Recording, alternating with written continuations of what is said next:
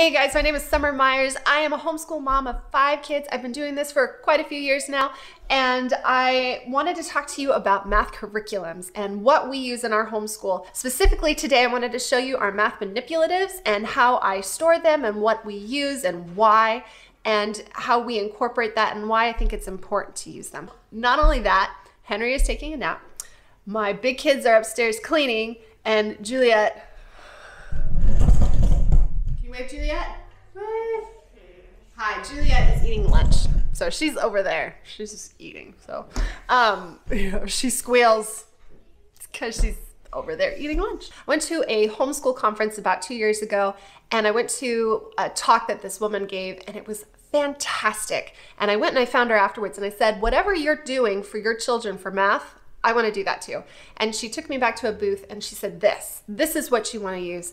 And we had used master books, we had played with Easy Peasy, we had used a couple of different things, and none of them were clicking for my kids. Part of that was learning style, part of it was just my own hang-ups about public school teaching and public school math. But this is what grounded us, and it really, really works, and it works well. And not only that, because I have so many kids and so many different age ranges using it, I have done A, B, C, D, and we're just starting E. Is that right? Yeah. So I can see where the progression is leading up to, and I am all for it. So today, let's talk about the math manipulatives that you use for RightStart Math. And the reason why I'm doing the manipulatives first, and then next week I'll do the workbooks and kind of a breakdown of the lesson plans, none of that would make sense unless you see the manipulatives first. So not every lesson has a math manipulative, but the ones that do are the ones that really stick. And that's really the backbone and foundation for RightStart Math, are these really great games and hands-on learning experiences that you can physically use and touch. So for your little wiggles, you know, your upcoming kindergartners, first graders, second graders, even into your bigger kids, like your 11, 12-year-olds, those are what hold their attention, and also what helps retain memory. So if you have a kinesthetic learner, dude, let me tell you, this is the way to go. Okay, so let's get to it. So the biggest thing that RightStart Math uses is this basic number card deck. It's literally just 1 through 10. Okay, and what they do is they have all these games that use all of these cards. So the biggest one I think they refer to as Go to the Dump, and it's an addition game for, and it's probably one of the most famous things that RightStart is known for, is where kids go and they deal out cards, and it's like Go Fish. Instead of matching pairs that, you know, the cards 2 and 2, it would be cards that add up to 10 or cards that add up to 15. So 2 plus 8, that's a match. That equals 10, so you would lay that down. Do you got any 8s? Go to the dump. Do you got any 2s? Go to the dump. And it's a silly game, but it was one of those things that just was a total complete game changer for my first grader right out of public school. It changed her perception of doing worksheet. I mean, this poor child, man, can we talk? This poor child, she had gone through so many workbooks of just drill, kill, we're gonna do these addition problems over and over and over again. And my third grader was almost completely brain dead because of the amount of multiplication, mastery cards, flashcards, videos we watched, anything. I was like, I got to figure out a way to just imprint this on their brains that's engaging and fun. And flashcards, you guys, they're not fun. And those videos, those songs, they're cute, but they're not fun. And you know, it does stick, but does it stick long term? So RightStart Math, all about it with these games, is fun, and it makes you want to know the math facts so you can win the game. And even if you don't win, there's still sense of accomplishment. You know what I mean? Like, even though I didn't get all the pairs my Go to the Dump game, I still managed to do all of it, and I did it in my head, and I didn't even think about it. I mean, that was what was so brilliant about these games. So RightStart Math also has this yellow book, and it is filled. I mean, even if you decide not to do the RightStart curriculum, but you are tearing your hair out, don't tear your head out. That would be awful. You are tearing your hair out about how to get your kids to know their math facts. Take a look at this book. You can find these, for cheap on eBay. I've seen them all over the place on, homeschool curriculum websites that are exchanging them. So, I mean, you can get them used pretty easily. And all of it is just games. Games to use, the majority of them with these card decks to learn math facts. Okay, so we've got our basic card deck. Let's talk about some of the other card decks that we've got here. Guys, they've got so many card games. So the basic card deck is for pretty much through the entire levels. They just use them for every single thing. In the beginning for level A, a lot of the cards that they use are these ones right here. So we've got, these are dot cards. So this is connected to the abacus, which we'll talk about in a minute. It's helping to visualize big numbers all together. So when you break them down, like obviously this is a 10, you've got 5 and 5. And so when a kid is playing with that, they see and they visualize and they're able to add it and understand it a lot quicker and easier. And it's a stepping stone for card game stepping stone for using the actual abacus is what they use for adding all kinds of stuff. So they use those cards. These are tally marks. This is another way that level A goes through to do number visualization. So they've got these tally cards. So here's another way that they visualize numbers. This is another dots. So it's different from this. This is more geared towards the abacus. So you've got 5 and 5, right? And then they've got numbers here. So this is hands, this is 2, right? So you've got 1 hand, 2. What's the point of all these little card decks for level A? The biggest part with level A is about visualizing numbers. So my kindergartner, she didn't know how to write her numbers really until just like a month or two until we were done.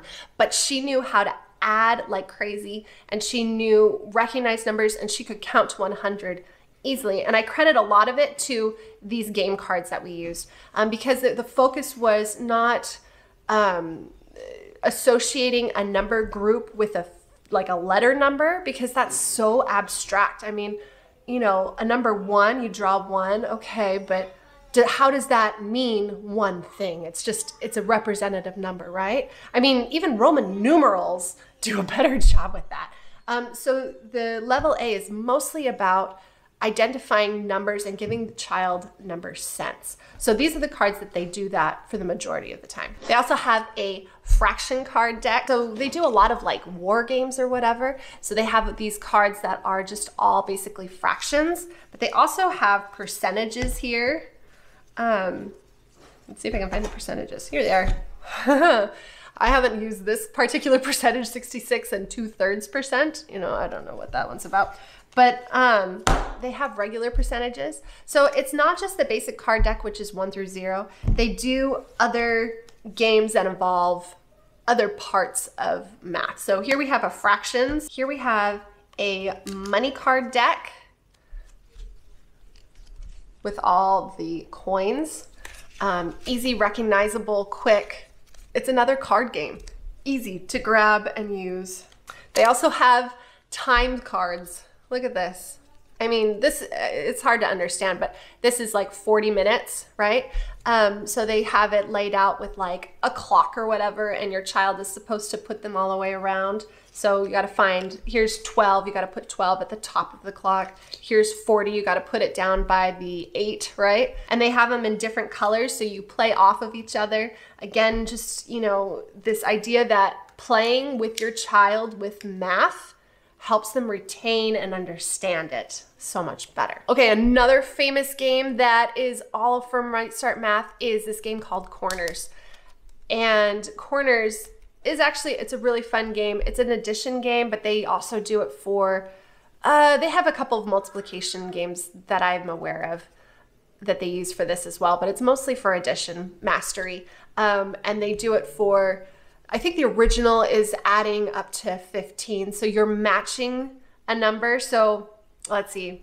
Oh, so it's matching a number between 5, 10, and 15, and then if you can get 20 points or whatever. So for 2, you could put a 3, red 3 on the side of there, and that would equal 5. You get 5 points. If you can get it with a corner, and we'll demonstrate that, then you get an extra additional points. And it's just this idea of playing through mastery, playing to gain mastery. So those are all the cards that they use for their games. There are so many varieties and ways to use it. The maintain and retain math facts. Oh my gosh, I totally forgot one.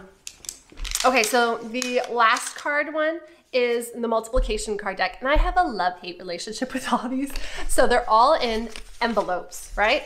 Let's look at the 2 times. So they've got it covered, thank goodness, because otherwise, they have them all listed out, 2, 4, 6, 8, 10, right? So for like the 5s card deck, 5, 10, 15, 20. Inside each envelope are those numbers, yeah? And they use it for multiplication mastery. So sometimes they'll say, take out 4 of these card decks and play a game with them. And they'll have a couple of suggestion activities. And that's how, it's honestly how my oldest learned her math facts, is from playing games with these envelopes. Sometimes you mix them with the basic card deck. Caveat being, then you have to like sort them all out. What I do is I say, here you guys go, you sort these out while I go make some dinner. All right, so those are all the cards that we use for RightStart Math. Those are all the card games that, or the cards that have card games associated with them. So now we're gonna look at some of the other stuff we've got. Okay, trying to decide what's the best way to do this. So we're gonna go first with level A stuff, and then we'll work our way up. But I want you to know that you use these pretty much for every single level, but the ones that make the most sense will stick with level A. So the next group is, these are called place value cards. And basically they're just cards with numbers printed on them. You build numbers with them. So you're taking numbers out and you're telling your child, okay, can you please find 162? They look through the card deck until they find 100, put the 60 on top, and then 2. And that just adds to their number sense and awareness. It adds to this idea of building up. So, you know, place value, I think, is one of those things that a lot of kids, it either clicks in their brain or it doesn't. My middle child, it did not click. I mean, we did place value village, and we got the blocks out, and we got, you know, we counted, we put together 100 pennies, you know, like it was not clicking for her. And I couldn't figure out, what can I do to get you to understand where place value is and remembering it. And these cards saved our lives. This is what we used for her to understand, oh, I can't just stick numbers anywhere. They have to follow a certain order. They have to follow the 100s order, 10s, and 1s. And it's ultimately because of these cards. And I've seen these on Montessori websites. They have like the wooden ones or whatever. Does somebody understand what's up with Montessori and wood? I mean, I get that it's natural. Anyway, with level A, the biggest thing is understanding number sense. And if you don't know what I mean by number sense, it's by assigning a number like 2 with 2 things. It's saying, okay, you can count to 10 on your fingers. Now we're going to associate that number with a physical object. They also have these tally sticks, and this was a great way of laying it out on the table and showing how the numbers are built up. So you've got 4 and then the tally stick 5. And it was just an easy way it was just another tool in your toolbox to get them to identify with a number, with a physical object. So you could do it with the blocks, but I felt like this was an easy way to stack it and to show it and group it all together easily. And all they are popsicle sticks. But no, they're not. They're tally sticks. They're fancy.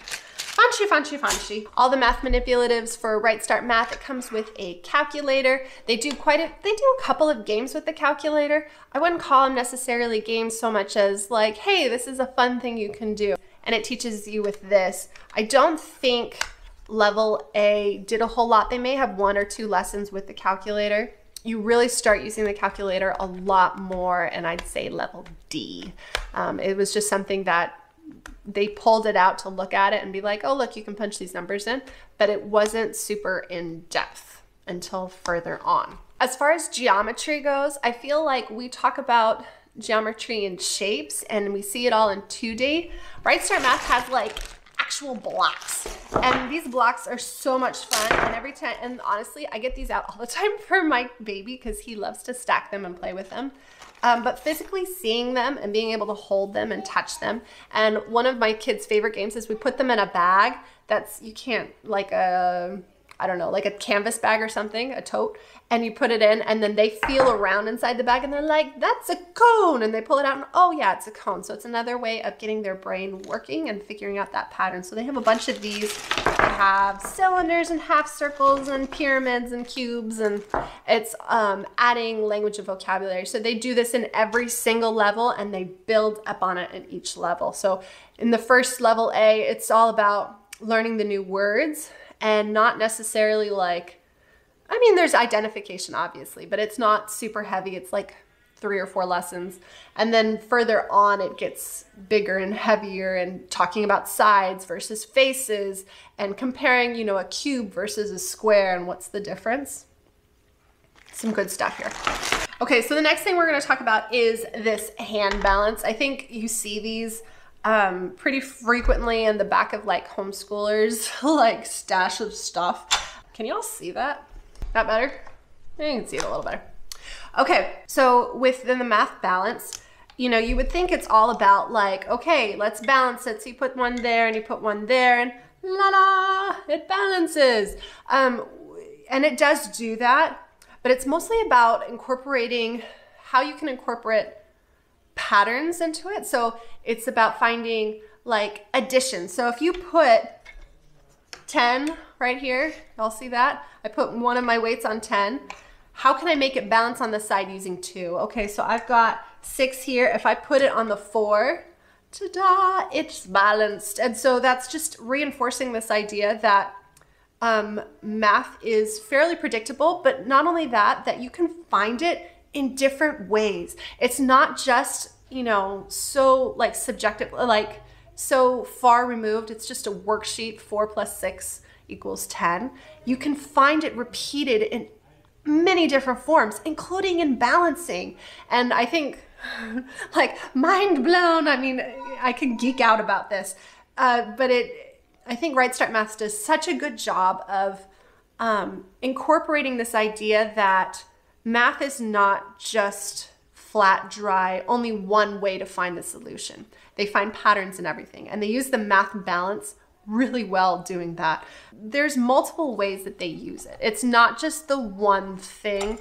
And if you're like me, I'm not a minimalist by an extreme, but the idea of just having a big old fat math balance just because it makes my homeschool look pretty, and we only take it out, you know, every once in a while so we can balance some blue things, you know, it's like, what's the point of that? It does more than that. And I think, and I find that really comforting that they find multiple uses for all of their manipulatives. It's not just frivolous adding, packing things in so they can up their price. I mean, it's useful stuff.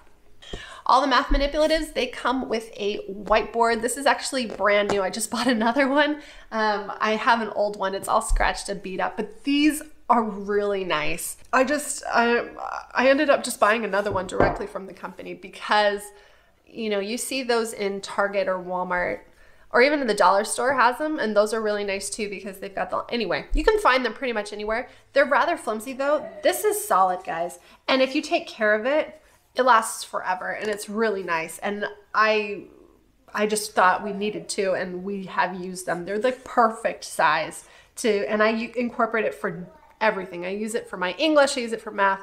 I don't have a big whiteboard or chalkboard hanging up. I don't see the reason for that.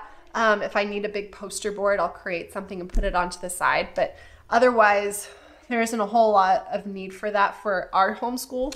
Let me just add a note here too. If you have a child who has like sweaty hands that struggle with working with worksheets or whatever, guys, a whiteboard. So I have a child who has high is a big word. I'll put it down here. It's a big word on her hands and her feet. So she just sweats like crazy and they just drip sweat. Poor darling.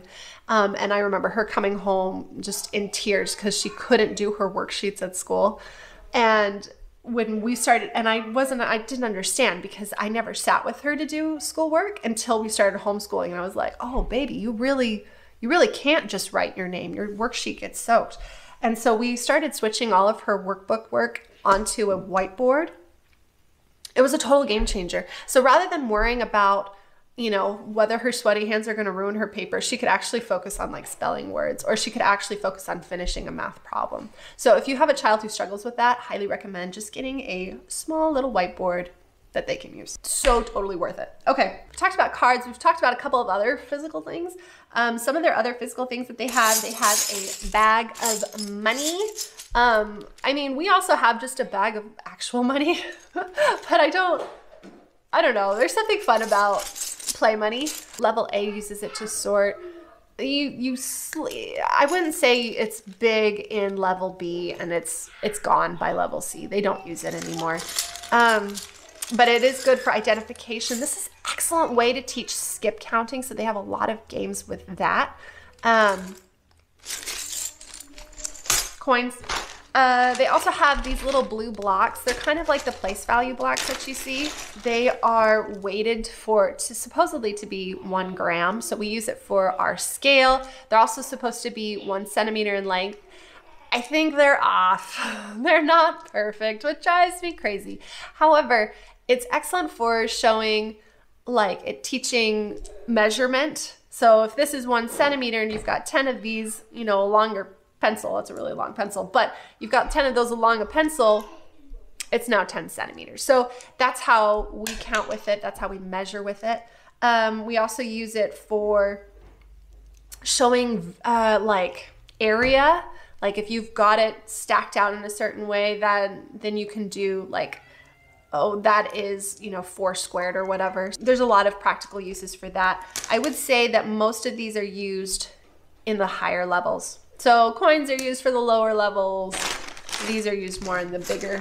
These little tiles become your best friends. So these are used all the time in level A to show patterns, to show ABC pattern, show AB pattern, to show number value, like so you can count it off by 5s, you can count it off by 10s. These are also 1 inch across, so you can also measure across just like we use with our blue squares. If you've got 5 of these, then it is 5 inches across. There's also a little bit of area introduction with these as well. If you're stacking them up, then this takes an area. You can also find the perimeter of objects. So, I mean, they use a lot of these and they're a lot of fun. And my kids frequently just get them out to like stack them and build pyramids. They're fun to play with, which is what math manipulatives should be. Math manipulatives should be fun to play with. If they are not fun, if they aren't interesting, or if you're like, do not touch these are for homeschool, you're missing a very big chance for children to reconnect and to, you know, explore and learn on their own terms. So make sure that you're not locking these away where they can't get at them. I understand if you've got like a toddler who will just dump stuff out, but it's important that your children have access to them so they can play with them. Frequently, I'll just leave them out after we've done a schooling lesson for their younger siblings to have kind of supervised play with it, just because there are little pieces and I don't want to lose them. But I think it is important that they have a chance to just mess with it. So when it's familiar to them when we get it to a math lesson and they're like, oh, I've already made that connection. Anyway, so the RightStart Math comes with a clock. I happen to have 3. I think when you're a homeschooler, you just are automatically guaranteed to have a Judy clock. And I don't know where I picked up all of these, honestly. So these are really great. I like, this is actually the one I use the most because it's a little easier to move around, but it does come with this. This is Learning Resources. I think Rainbow Resources puts these out a lot. I love these because, and these all 3 of my clocks have these. They do 5, 10, 15, so it shows you the minute hand. There are notches for them. The hour hand moves when you move the minute hand. The minute hand does not. That's okay. I think, you know, I was talking to a mom the other day who has a rising kindergartner, and she's like, we're trying to teach her how to read a clock. Guys, clock learning is something that is rather advanced because you have skip counting involved with 5, 10, 15, 20. You also have another set of numbers that, I mean, it's just a lot going on with this face of clock. If you really want to teach your child how to read a clock, get them a wristwatch, not a digital wristwatch, but an actual face analog clock. Also, we've put up clocks in all of their bedrooms, and so they know by 7:30, by 8 o'clock, lights are out. They can keep track of their own time, and that's something that they have picked up on naturally without me forcing it on them. But RightStart Math does a lot of, not a ton with this. I think they do a lot of warm-up problems with this, where you're like, okay, find, you know, 2:30, and they can switch it around. But they do more clockwork with the cards, and I find that helpful because they can manipulate the numbers. On an actual clock, you can't move these numbers around. You can't really cover them up very easily. So I have mixed feelings about teaching how to read a clock with an actual clock.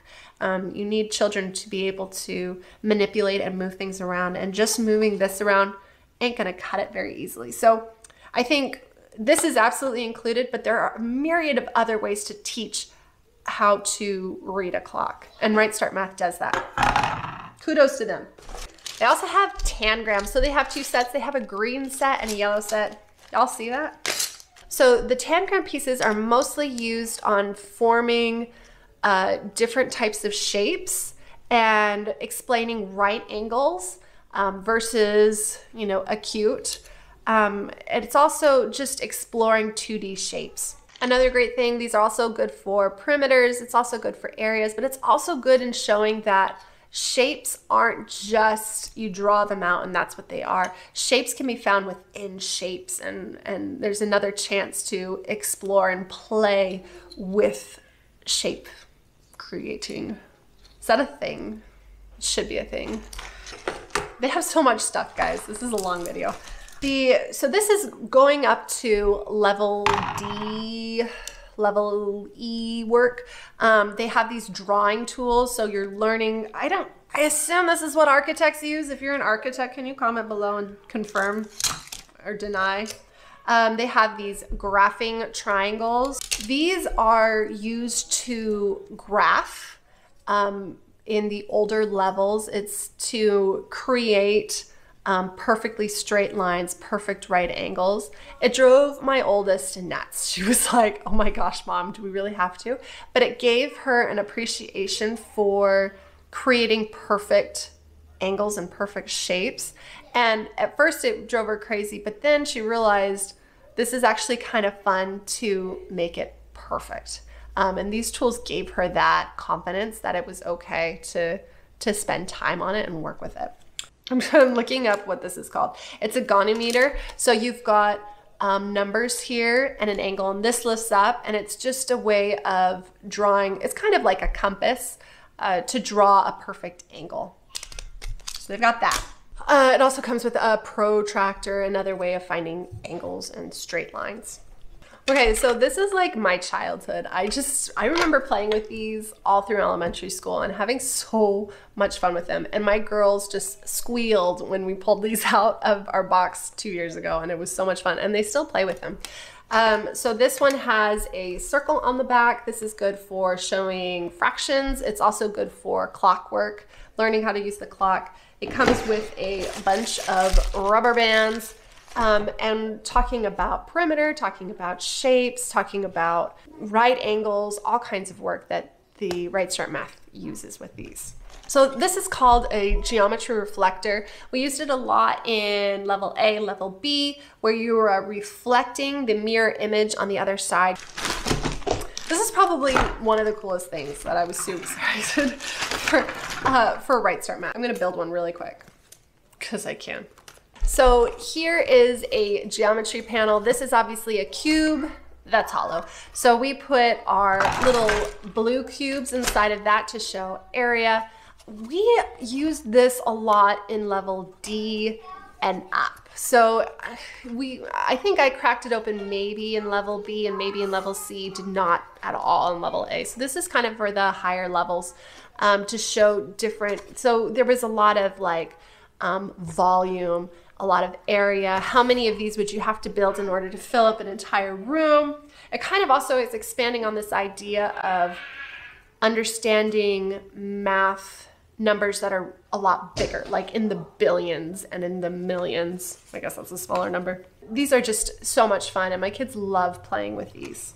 All right, so this does not come with RightStart Math. This is a Jump Start Kids, and it's a number jumper. So you lay this out and the kids jump from number to number. This is excellent for skip counting. This is excellent for just moving your body during a really long lesson. Sometimes when my kindergartner was just like super antsy, I would get this out and she would just jump from number to number. She was practicing how to count up to 100 at the time, and she would do that a lot. It was also just learning how to count up by tens, counting up by fives, and it was easy to see it on this. And it just changed a lot of different, it just changed her view on how to count with numbers. So if you want, and I'll link it down below, this does not come with RightStart Math. This is something a good friend of mine found and gave to me and said, you should check this out. And it's been really wonderful and great, and we really love it. So the last cards that they do are these base 10 picture cards. Honestly, we have only used this in a couple of games. I think we would probably use it more if we were struggling more with place value, but my kids don't, so we haven't needed it as much, but there's definitely more games for these. So you are like borrowing and transitioning from like a group of 10 to a base card of 100. There's a really fun game that my middle kid really enjoyed. It was a banking game, and she would count and add up, and we used our place value cards with that. And I think that's pretty much all we use these cards for. I think part of the brilliant thing about RightStart Math is that they are very like focused on and intentional when they are teaching certain types of math, like clocks, like place value. And this is the same with fractions. So they have this fraction card chart, and it's just a poster. You can't take it apart, but it also comes with a whole bunch of cards, and you can lay the cards out. You can actually physically take them apart, and you can see, okay, this is half of one, and you can stack it up there, or you can place it on the bottom. They have a couple of games using these fraction cards, but honestly, it just makes the most sense when you're seeing, okay, here's a group of 10, this equals 1, so 1/10. I think they're so brilliant with this, and all the games that they use with the fraction cards are really well thought out, and I really enjoy them. All right, so this would not be a RightStart Math review if we didn't talk about our good friend, the abacus. So the abacus is one of those things that is just the cornerstone of RightStart Math and everything it stands for and what they believe in and what they're trying to accomplish here. You use this for every single level all the way up. I had never used an abacus before. I think we had one growing up, but I had no idea. I kind of had a vague idea of how to use one. This has been such a game changer in understanding number sense and visualizing groups of numbers. It's excellent for skip counting. It's excellent for, well, obviously for addition, for subtraction, showing physically how the numbers are moving and changing based on whatever function you are using. It's got a backside to it as well, so you can add bigger numbers. So for this one in particular, the front side is 1 through 100, and so you can add obviously between all of those. But what if you have a bigger number than that? They got you covered with the back, and then you're doing it up and down instead of side to side like this. But then they also have these number cards. These are called abacus tiles. And so after you have added up to 100 and you're still counting, because they'll typically teach you how to count up to 100, and then they're like, okay, so keep going, go to 110, 10. Well, you can't just do 110 and just pretend. So you have a little abacus card that you add to the side and you say 110, 120. It makes more sense that way. They've got several of these. And if you have more than one kid that's doing this RightStart Math, absolutely invest in 2 abacuses. How often have I had 2 kids working on different problems and worksheets and they need an abacus, and rather than share, they have one of their own. So I don't think there's, I mean, unless you have like 11 kids doing this program, there isn't a real whole need to have more than those 2. That's usually, I think that's pretty good. So I have 2, and it's just made my life so much easier. Just a thought that I'd squeeze in there. Okay, so that's a lot of stuff. How do you store all of this? So I have a 3-drawer set, and I store it in a couple of ways. The top drawer is all of my cards that I put up there. Then I have the second drawer, and that has all of my like physical manipulatives, like the tiles, like the coins. And then I have my last drawer, and it's all the flat pieces. But honestly, I think I need another one because it's sometimes it's a bit of a struggle to get them in and out. I got this at Aldi, I don't know how many years ago, and I think I got it for like $15, and I tried to find another one. I'll link it down below on Amazon, but I think it's like $44. So don't spend that much money, please, on these boxes. As great as they are, there's got to be something more affordable. I'm going to check at Walmart and see if they have it. And if they do, I will mention that down in the comments that I did find it there. So that's how I store it. Store all of this stuff, and it's easy access. It's easy for me to just like reach down here while we're doing school, pull it out, pop it on the table, reach back, put it away. All right, guys, that is it for me today. Those are all the math manipulatives, that RightStart Math that we use. I really love this program. If you liked this video, stick around for next week. I'm going to be going through the actual workbooks from levels A, B, C, D, possibly E, because, you know, why not? Hopefully I'm also be able to do a couple of like lessons that you can see and hear in real time so you can understand how you can implement them in your own homeschool. So if you liked this video, if you were interested in seeing more of those videos, subscribe, support my brand new channel in its infancy, and see how we grow and how we zoom, because that's how we do it. And that is it. Take it easy. Bye. Let's check and see. Make sure we're covered. Okay, we're covered. RightStart Math. Okay. And then there was one. COVID. Here you go. Oh my gosh. Oh, no. Oh, so much stuff. What? Okay, put it away. Put it away. What? Put it away. Okay. Spoonful of sugar style to make the medicine go down. I don't know if that matters to you or not. Oops. Welcome to my TED Talk. Okay. The allergies. Do you hear them roaring upstairs? They're supposed to be cleaning. I don't know what they're doing. Oh.